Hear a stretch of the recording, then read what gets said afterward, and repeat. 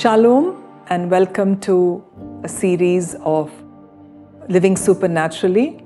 We've started on a fresh series yesterday and we've been looking at the one another commands. These two words that appear so very often in the New Testament. And we believe that this is some of the keys to good, healthy, godly relationships. Today, our one another command is be patient with one another.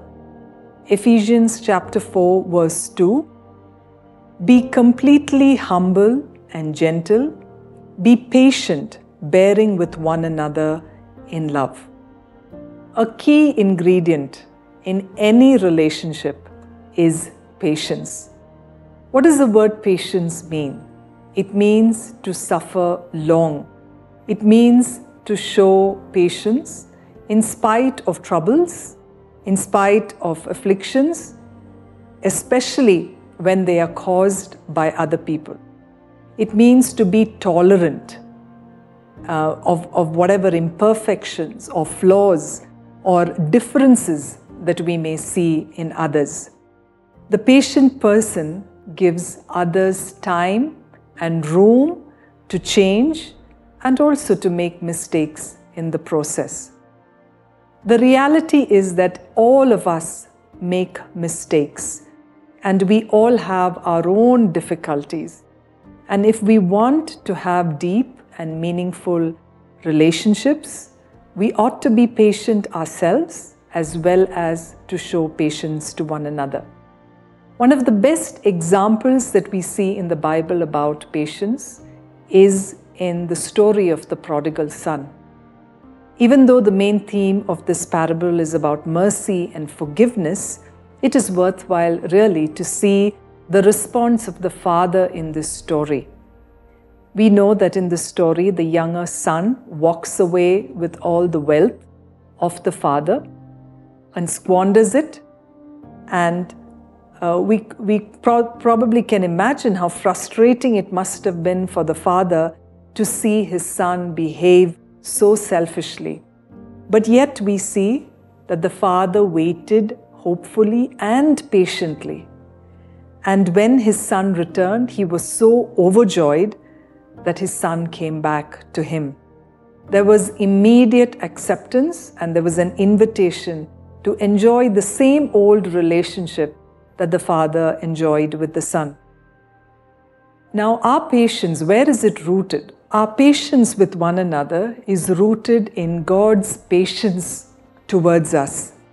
He doesn't treat us like our sins really deserve. He is patient as we slowly grow in righteousness and holiness. We read in Psalm 103 verse 8, "The Lord is merciful and gracious, slow to anger, abounding in love." We see that God is so patient with us. If God, the maker of heaven and earth, is so patient with us, how much more are we called to be patient with others? We don't demand change. We cannot be working on the mentality of my way or the highway, but when conflict arises, we patiently work with it. So with whom do you need to be patient today? Who would really need your grace and your mercy? What is God trying to teach you through this? Ask God to help you grow in patience, to give you the patience that only He can provide. Ask Him to help you be more patient so that your relationships can be restored. Let's pray together. Heavenly Father, thank you for the example of your patience in our lives. You are so gracious and so slow to anger, Lord, that you deal with us with such immense love and patience. Teach us to do the same, even when it is hard.